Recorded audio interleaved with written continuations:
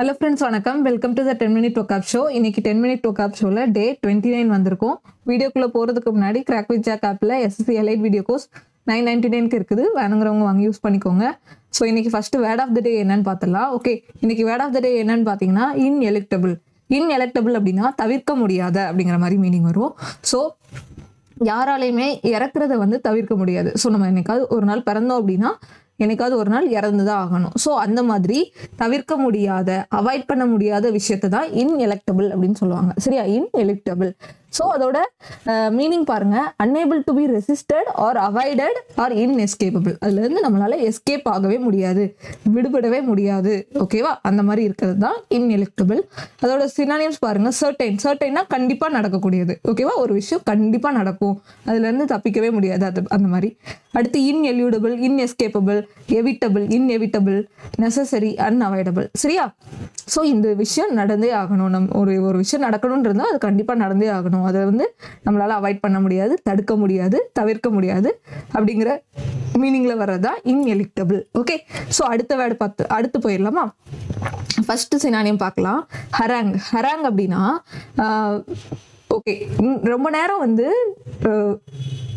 வாக்குவாதம் பண்றது. சரியா, ரொம்ப நேரம் வந்து வாக்குவாதம் பண்றது, ரொம்ப நேரம் சண்டை போடுறது. ஓகே, இருக்கிற மனசுல இருந்த எல்லா இது எதிர்ப்பையும் வந்து ஓப்பனா சொல்றது, அதுதான் ஹராங்.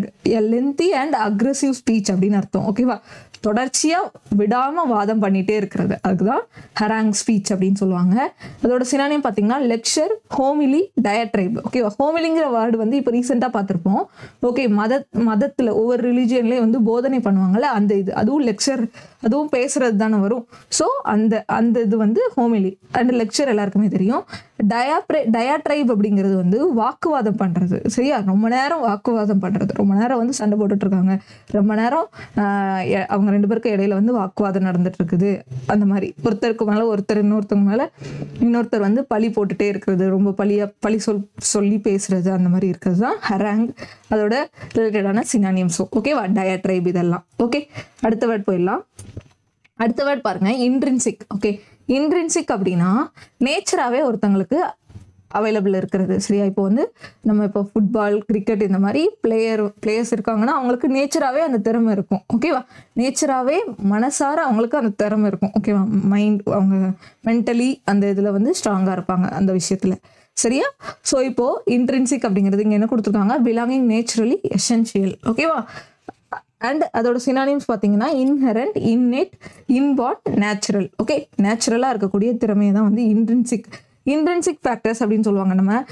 இப்போ நம்ம பாடியில் ஏதாவது ப்ராப்ளம் இருக்குன்னா இன்ட்ரின்சிக் ஃபேக்டர்ஸ் வந்து ஏதாவது ப்ராப்ளமாக இருக்குதா அப்படின்னு சொல்லி பார்ப்பாங்க. நம்ம பாடியில் வந்து எல்லாமே ஹார்ட்லேருந்து எல்லாமே பிளட்லேருந்து எல்லாமே ஆட்டோமேட்டிக்காக செயல்பட்டு இருக்கு, அது நேச்சராகவே இருக்கிறது, அதுதான் இன்ட்ரின்சிக். ஓகேவா, எக்ஸ்டென்சிக் அப்படின்னா வெளியே இருந்து நமக்கு அஃபெக்ட் ஆகுறது. இன்ட்ரின்சிக் அப்படின்னா நம்ம உள்ளே அஃபெக்ட் ஆகுது, உள்ளுக்குள்ளேயே பாடியில் நேச்சராக இப்போ ஹார்ட்லாம் பீட் ஆகிட்டு இருக்கு அப்படின்னா அது வந்து வெளியே இருந்து ஏதாவது நம்ம அஃபெக்ட் பண்ணும்போது எக்ஸ்டென்சிக், உள்ளேயே அது வந்து இது இருந்தால் இன்ட்ரின்சிக். ஸோ இந்த மாதிரி வித்தியாசம் தெரிஞ்சுக்கோங்க. ஓகேவா, சரி, இப்போ இதோட சினானிம்ஸ் ஃபாஸ்ட் எல்லாம். Okay, inherent, inherit, inborn, natural. So இதெல்லாமே நீங்கள் தெரிஞ்சிருக்கும். இதெல்லாம் எல்லா வார்த்தையுமே நம்ம ஆல்ரெடி கேள்விப்பட்டிருப்போம். நேச்சுரல், இன்பார்ன் அப்படிங்கிறது. இன்பார்ன் அப்படின்னா பிறவியிலே அவங்களுக்கு அந்த திறமை பிறந்திருக்கிறது, நேச்சராகவே இருக்குது அப்படின்னு சொல்றது. ஓகேவா, சரி, அடுத்து இட்டினரி. ஓகே, இட்டினரி அப்படின்னு சொல்லுவாங்க. இது வந்து இப்போ நம்ம ஏதாவது ட்ராவல் புக் பண்ணும்போது, சரியா, இப்போ ஃப்ளைட்லேயோ இல்லை வேற ஏதோ டூருக்கோ நம்ம ட்ராவல் புக் பண்ணும்போது இட்டினரி அப்படின்னு சொல்லி கொடுப்பாங்க. சரியா, நீங்கள் வந்து இந்த டைமுக்கு இங்கே வந்துடணும், இந்த மாதிரி இந்த டைம் வந்து ஃப்ளைட் டேக் ஆஃப் ஆகும், இந்த இடத்துல இருந்து நம்ம இந்த இடத்துக்கு நம்ம இன்னைக்கு சுற்றி பார்க்க போகிறோம் அப்படின்னு சொல்லிட்டு நம்ம ஏதோ ஒரு டூருக்கு போகிறோம் அப்படின்னா அதுதான் இட்டினரி, வழிகாட்டி அப்படின்னு சொல்லுவாங்க. சரியா, கைடு மாதிரி, அது ஒரு பிளான் பண்ணி வச்சுருப்பாங்க, அந்த பிளானருக்கு பேர் தான் இட்டினரி அப்படின்னு சொல்லுவாங்க. ஓகேவா, travel plan, program, plan, travel plans, root, travel guide book. சரியா, இது வந்து ஒரு புக்கு இல்லை வந்து ஒரு பேப்பர் மாதிரி இருக்கும்.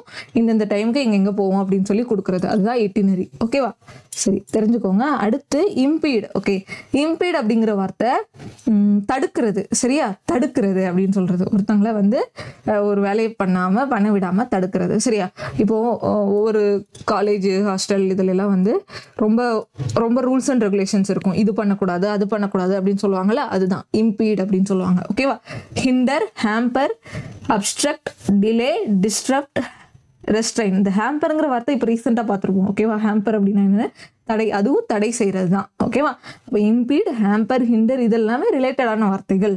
ஓகேவா, ஸோ புரிஞ்சிருக்கும்னு நினைக்கிறேன். அடுத்து போகலாம். அடுத்து இன்னெப்ட். ஓகேவா, இன்னெப்ட் அப்படின்னா திறமை இல்லாத அப்படின்னு அர்த்தம். ஓகேவா, இவங்களுக்கு இந்த வேலையை செய்கிறதுக்கான தகுதி இல்லை அப்படிங்கிறது. ஓகேவா, இப்போ இவங்க வந்து ஒரு மென் சமைக்கிறாங்க, ஸோ அவங்களுக்கு அந்த வேலை தெரியாது. சரி, அவங்க அதில் வந்து ஸ்கில்டு இல்லாமல் இருக்காங்க, திறமையற்று இருக்காங்க அப்படின்னு சொல்கிறதா இன்எப்ட். ஓகேவா, இன்எப்ட். அண்ட் அதோட சினானிம்ஸ் பார்த்தீங்கன்னா இன்கம்பிட்டன்ட், அன்ஸ்கில்ஃபுல், unskilled, இன்எக்ஸ்பர்ட், crude, amateur. Okay, amateur அப்படின்னா புதுசாக ஒருத்தவங்க இருக்கிறது. ஓகேவா, அவங்களுக்கு எந்த ஒரு அனுபவமும் இல்லை அப்படின்னு சொல்கிற மாதிரி இருக்கும். ஸோ அடுத்து போயிடலாம். அடுத்து ஒன் வேர்ட் சப்ஸ்டியூஷன்ஸ் பார்க்கலாம். ஓகேவா, so first one word substitution என்னன்னு பார்த்தீங்கன்னா பார்ஜியஸ். பார்ஜியஸ் அப்படிங்கிறது மிடில் கிளாஸ் ஃபேமிலியை சொல்கிறது, நடுத்தர வர்க்கம் அப்படின்னு சொல்லுவாங்கல்ல. பணக்காரங்களும் கிடையாது, ஏழையும் கிடையாது, நடுவில் இருக்கிறவங்களுக்கான பேர்டு தான் என்ன, பார்ஜியஸ். ஓகேவா, பார்ஜியஸ். இது எல்லாருக்குமே புதுசாக இருக்கும். ஓகே, அடுத்து பொட்டிக். பொட்டிக் அப்படிங்கிற வார்த்தை நிறைய எல்லாருமே கேள்விப்பட்டிருப்போம். உமன்ஸோட கிளாத்ஸ். ஓகேவா, பர்டிகுலராக உமன்ஸோட கிளாத்ஸ் அண்ட் ஜுவல்லர்ஸ் வந்து விற்கிறவங்க, அவங்களே ஓனாக ஷாப் மாதிரி வச்சு விற்கிறது தான் பொட்டிக் அப்படிங்கிறது. அடுத்து பொவைன். பொவைன் அப்படிங்கிறது வந்து இது எல்லாமே ஒரு நோய். சரியா, பொவைன் அப்படிங்கிறது நோய், affecting R relating to கவுஸ் pertaining to cow, cattle. ஓகேவா, கால்நடைகளுக்கு வரக்கூடிய ஒரு நோய். அது வந்து தாக்குதல், அந்த பசுக்களை வந்து தாக்கிருச்சு அப்படின்னு சொல்லுவாங்க. ஓகேவா, இது ஒரு ரிலேட்டடான கேட்டில் ரிலேட்டடான வேர்டு. சரியா, போவைன் அப்படிங்கிறது. ஸோ தெரிஞ்சுக்கோங்க. அடுத்து போவர். ஓகே, போவர் அப்படிங்கிறது சுற்றி மரம் இருக்கும், மரத்துக்கு கீழே இருக்கக்கூடிய ஷேடு. ஓகேவா, மரத்துக்கு கீழே இருக்கக்கூடிய ஷேடை தான் என்னன்னு சொல்லுவாங்க, போவர் அப்படின்னு சொல்லுவாங்க. ஓகேவா, அந்த நிழல், ஷேடி பிளேஸ்ன்னு சொல்லுவாங்கல்ல, நிழல், அதுதான் வந்து போவர் அப்படின்னு சொல்லுவாங்க. ஓகேவா, சுற்றி மரம் இருக்குது, நடுவில் நல்ல ஷேடாக நல்லா வந்து நிழலாக இருக்குது அப்படிங்கிறது. ஓகே, இது எல்லாருக்கும் புது வேர்டாக இருக்கும், தெரிஞ்சுக்கோங்க. ஓகே, அடுத்து ப்ரீவரி. ப்ரீவரி அப்படிங்கிறது பீர் மேட் பண்ணக்கூடிய ஃபேக்ட்ரி. ஓகே, பீர் தயாரிக்கக்கூடிய ஃபேக்ட்ரியை தான் ப்ரீவரி அப்படின்னு சொல்லுவாங்க. அடுத்து பிரிகண்ட். பிரிகண்ட் அப்படின்னா கொள்ளைக்கூட்டத்தில் ஒரு மெம்பராக இருக்கிறவங்க. சரியா, கொள்ளைக்கூட்டத்தோட தலைவர் கிடையாது, ஜஸ்ட் கொள்ளைக்கூட்டத்தில் ஒரு மெம்பராக இருக்கிறாங்க. ஓகேவா, எ மெம்பர் ஆஃப் ராபர்ஸ். ஓகே, கொள்ளைக்கூட்டத்தில் ஒருத்தன், இவங்களும் ஒருத்தங்க அப்படின்னு சொல்கிறது. ஓகே, அதாவது பேட் பாய்ஸ் அப்படின்னு சொல்லி கொடுத்துருக்காங்க, கெட்டவங்களோட கேங் அப்படின்னு சொல்கிறது. அடுத்து இன்னைக்கான இடியம்ஸ் பார்த்தலாம். ஃபர்ஸ்ட் இடியம் என்ன அப்படின்னு பார்த்தீங்கன்னா as fit as a fiddle. ஓகேவா, as fit as a fiddle அப்படிங்கிறது ரொம்ப முக்கியமான வார்த்தை. இது வந்து ரொம்ப ஃபிட்டாக ஹெல்த்தியாக இருக்கிறது. சரியா, ஃபிசிக்கல் ஃபிட்னஸ் அப்படின்னு சொல்லுவாங்கல்ல. ஓகேவா, பர்ஃபெக்டாக அவங்க பாடி ஸ்ட்ரக்சரை வந்து மெயின்டைன் பண்ணுறவங்க, அவங்க தான் ஸ்ட்ராங் அண்ட் ஹெல்த்தி அப்படின்னு சொல்லுவாங்க. ஓகேவா, இப்போ இந்த வயலின் எக்ஸாம்பிள் கொடுத்துருக்காங்க. வயலின் வந்து கரெக்டாக எல்லாமே, அந்த ஸ்ட்ரிங்ஸ் எல்லாமே ஒன்று போல் ஃபிட்டாக இருந்தால் தான் அதுலேருந்து மியூசிக் வரும். சரி, அதுதான் அப்போ தான் ஸ்ட்ராங்காக இருக்குன்னு அர்த்தம். அதே மாதிரியே தான் நம்ம பாடி வந்து ஒழுங்காக கரெக்டான சாப்பாடு சாப்பிட்டு, கரெக்டான டயட் மெயின்டைன் பண்ணி, கரெக்டான ஃபிசிக்கல் எக்ஸசைஸ் பண்ணால் தான் நம்மளும் ஸ்ட்ராங்காக ஹெல்த்தியாக இருக்க முடியும். ஃபிட் அஸ் அ ஃபிடில் மாதிரி ஹெல்த்தியாக ஃபிட்டாக இருக்க முடியும் அப்படின்னு சொல்கிறது. அதுக்கு தான் ஃபிசிக்கல் ஃபிட்னஸ் அப்படின்னு சொல்லுவாங்க. அடுத்து as hard as a nail. ஓகேவா, as hard as a nail அப்படின்னா எப்படி சொல்கிறது, இப்போது ஒரு ஆணி இருக்குது, அதை வந்து வேகமாக தட்டுறோம் அப்படின்னா அது நமக்கு வந்து எந்த ஒரு எமோஷனுமே இல்லை அப்படின்னு சொல்லி கொடுத்துருக்காங்க இங்கே. Emotionless, unrelenting, to have no feelings. ஓகேவா, நம்ம இப்போ நமக்கு வந்து ஆணி அடிச்சாதான் வேலை ஆகும்னு இருக்கு. ஸோ அப்போ அந்த ஆணி மேலே இறக்கப்பட்ட, ஐயோ சோருக்கு வலிக்குமே, இந்த ஆணிக்கு வலிக்குமே அப்படின்னு சொல்லி இறக்கப்பட முடியுமா? இந்த மாதிரி சுச்சுவேஷன்ல இறக்கம் இல்லாமல் இருக்கணும், எமோஷன்லெஸ்ஸாக இருக்கணும். அப்போதான் ஆணியை அடிக்க முடியும் கரெக்டாக. இல்லைன்னா அது மேலே இறக்கப்பட்டுட்டு நம்ம கையை கூட வெட்டிக்க சான்ஸ் இருக்கு. ஓகேவா, ஸோ அதனால as hard as a nail அப்படின்னா ஹார்டாக இருக்கணும். கொஞ்சம் எல்லா இடத்துலையுமே எமோஷனை வந்து காமிக்க முடியாது. ஒரு சில இடத்துல எமோஷன் இல்லாமல் இந்த மாதிரி வெட்டி தான் ஆகணும், இந்த மாதிரி பண்ணி தான் ஆகணும் அப்படிங்கிற மாதிரி. ஸோ இப்போது கோழி மேலே இப்போ சிக்கன் மட்டன் இதெல்லாம் வந்து சாப்பிடாம எத்தனை பேர் இருப்பாங்க. ஸோ அது மேலே இறக்கப்பட்டால் சாப்பிட முடியுமா? முடியாது. ஸோ அந்த மாதிரி as heart as a Nile அப்படிங்கிறது மீனிங் தெரிஞ்சுக்கோங்க. அடுத்து as high S a guide. ஓகேவா? As high S a guide அப்படின்னா இது எல்லாருமே கேள்விப்பட்டிருப்போம். இப்போ வந்து ஆல்கஹால் கன்சியூம் பண்ணவங்களாம் வந்து வானத்தில் மிதக்கிற மாதிரி ஃபீல் பண்ணுறாங்க அப்படின்னு சொல்லுவாங்க. Okay, intoxicated with alcohol. ஓகேவா? அவங்க வந்து ஆல்கஹால் அதிகமாக குடிச்சு ரொம்ப ரெண்டு மனுஷங்களா பேசுகிறாங்க, ஒரு ஆளாக இல்லை ரெண்டு ஆளாக இருக்காங்க அப்படிங்கிற மாதிரி சொல்லுவாங்கல்ல. ஸோ மிதக்கிறது. ஓகே, தண்ணி அடித்தோடனே மிதக்கிறது அப்படிங்கிற மாதிரி வரும். As high S a guide. அடுத்து ஆஸ் த க்ரோ ஃப்ளைஸ். ஓகே, ஆஸ் த க்ரோ ஃப்ளைஸ் அப்படின்னா காக்கா வந்து எப்போவுமே ஷார்ட்டஸ்ட் ரூட்டை தான் வந்து செலக்ட் பண்ணுமா. ஓகேவா?